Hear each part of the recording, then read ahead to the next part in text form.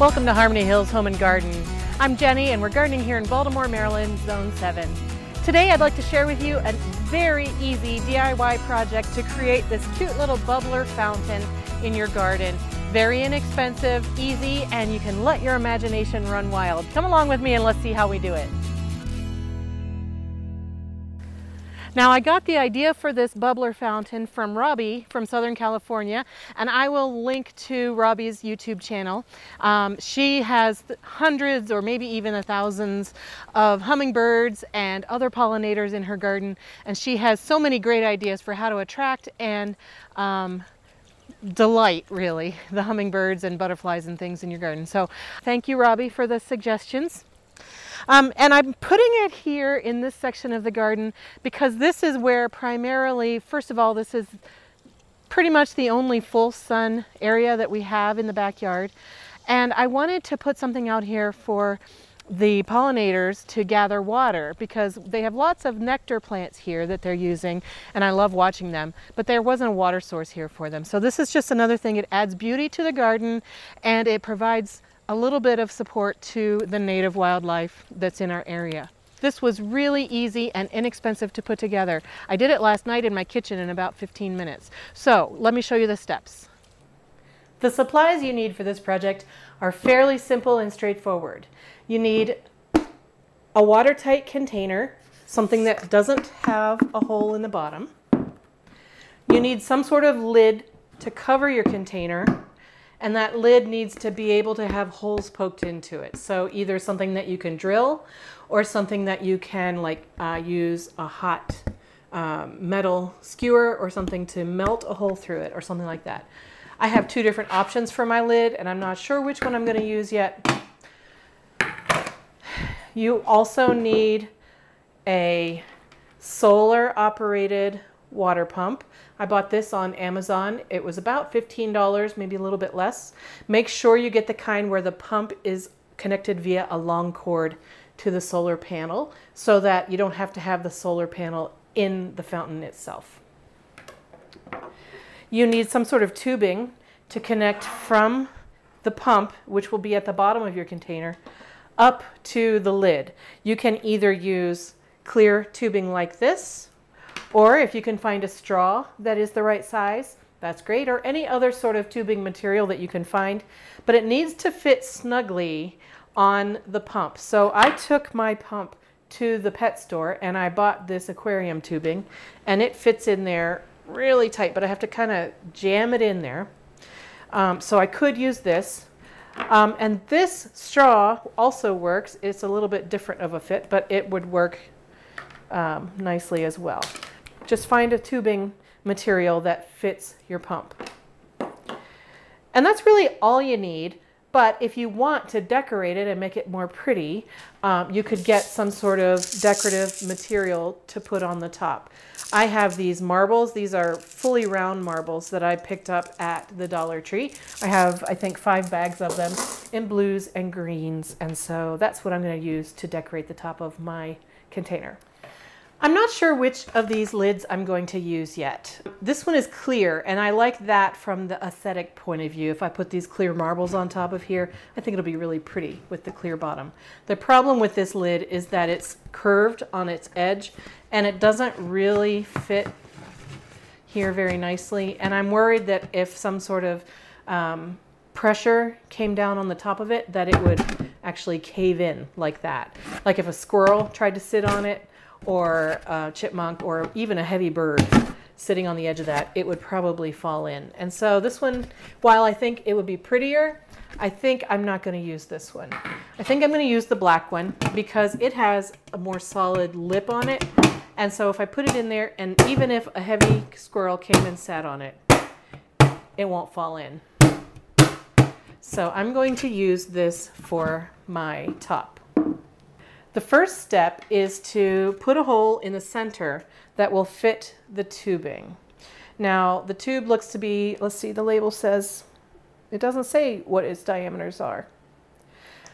I don't know how big it is. So I could use a drill and I could drill a hole, or what I'm going to do is I'm going to use a metal skewer, or you could use a screwdriver, and I'm going to heat this up on my gas stove burner, and I'm going to use it to burn a hole in there. Now I don't want to make it too big, because if I make the hole too big, then my tubing will fall out. So I'm going to start small and only grow it bigger as I think I need to.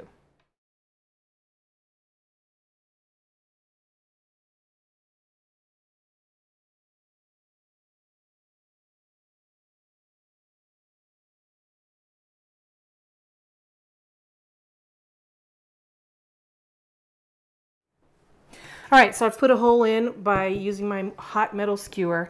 I think this is not too big for my tubing, but I'm actually going to let this cool down before I stick it on there, because I don't want to melt this. So, yeah.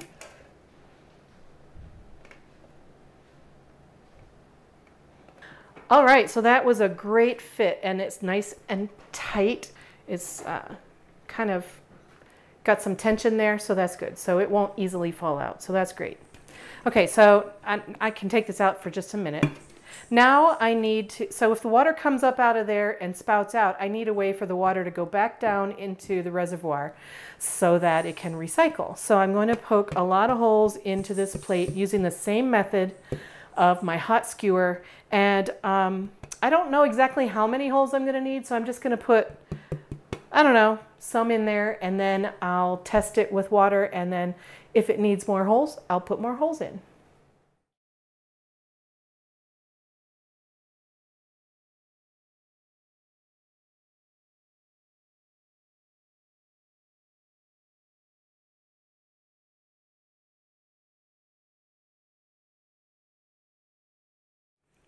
I don't know if you can see it very well, but like this hole here and this one have a little lip there that I'm worried is going to impede the water flow back down into the bottom. So I poked more holes from the back toward the front that don't have those little lips there.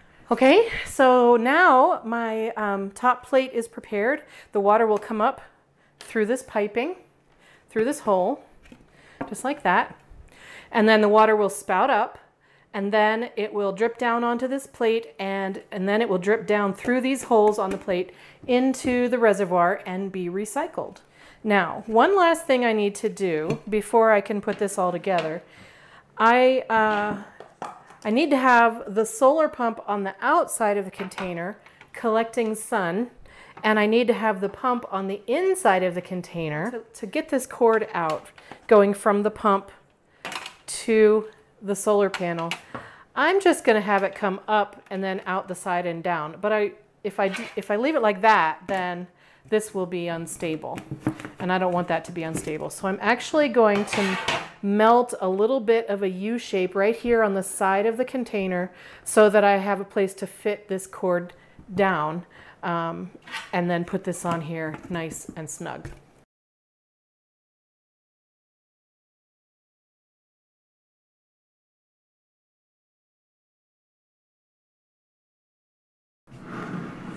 Okay, so I have a nice U-shaped indentation right here along the edge of my container, and that will allow me to put this cord here. And then I just put the lid on top. And this is going to be nestled down in among plants. And so from the front side, I can't see it, but even from the back side, it will be mostly hidden around leaves and branches of plants. Okay, so now it's time to assemble the fountain. And I'm going to put on my tubing onto the pump. All right, I'll put my pump down in the bottom of my container. And then I need to, I'm just going to trim this off. I don't need all of this length here. All right, now I need to feed this up through my plate. Make sure that's in this little snuggy place. There we go. All right, so that is connected. Now, if I were to take this out and put it in the sun right now, it would try to pump water. There's no water in there yet, and we're getting ready to have a thunderstorm. So this is like really the worst time, the worst day to try to do this project, because there's no sun to power my pump yet. But anyway, this is how you connect it together. And now what I'll be able to do is put in my marbles. I have 5 bags of marbles from the Dollar Tree. And my thought is that this will be pretty and it'll give butterflies and hummingbirds some place to stand out of the water while still taking advantage of the water itself.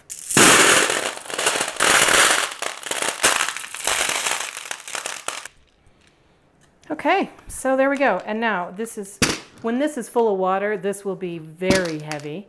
And even without any water in it, the marbles, they are really heavy, and so they keep the lid in place really nicely. I mean, I really can't go any further until it's time to put it outside, fill it with water, and turn it on. So, yeah.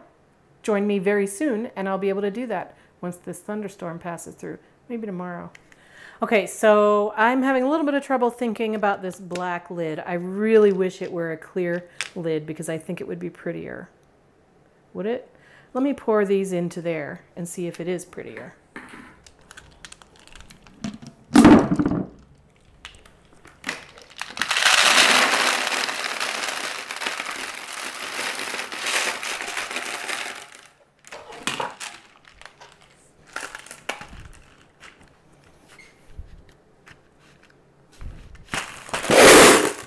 Okay, I'm not using the clear one. All right, so I think I'll leave it like this until I can get outside, fill it with water, and get it in the sun so that it can turn on. So I'll meet you outside.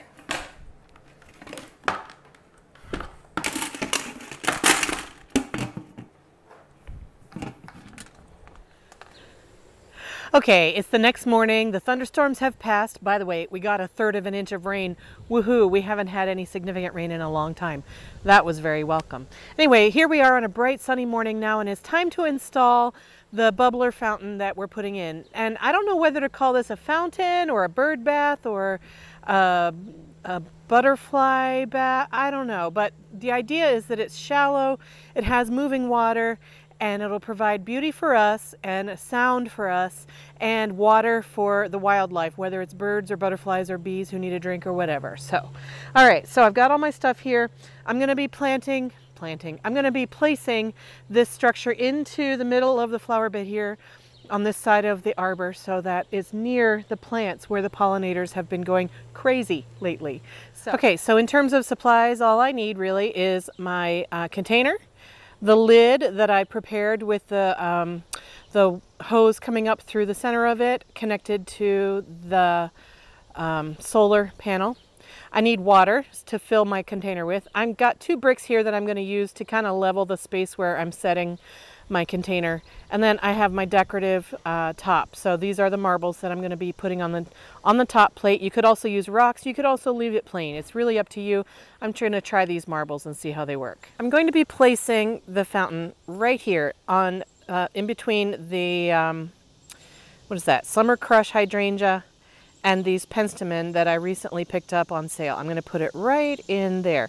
Now, it can't stay there forever because these plants and this shrub are going to grow bigger, but I think for the rest of this season, that'll be a fine spot for it.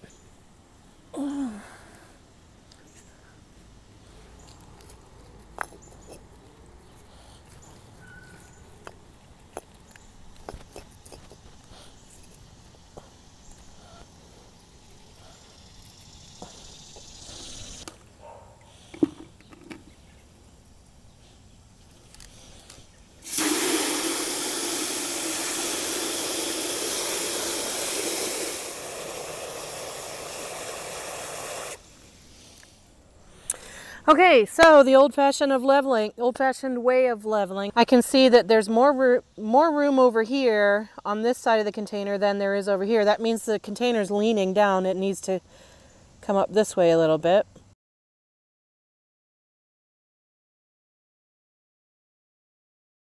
While this is not exactly perfect, I'm going to say this is good enough for today. So now all I have to do is put the pump in.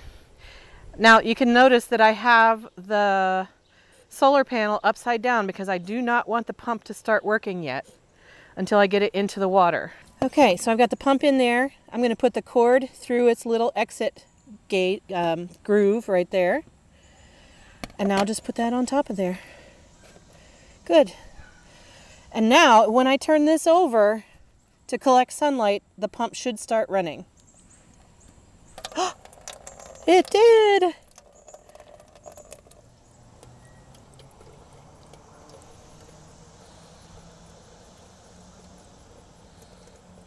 Okay, is the water going down through? Yeah.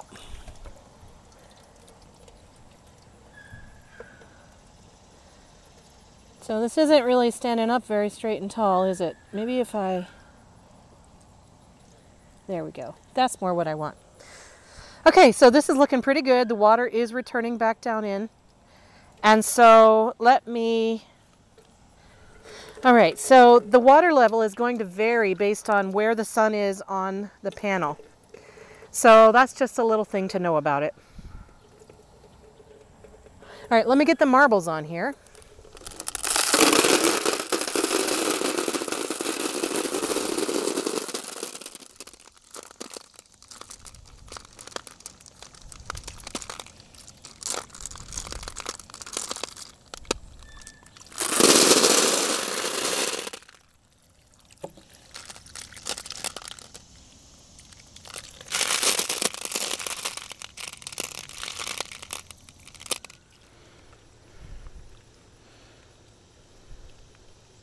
So that's all there was to it. It was pretty easy.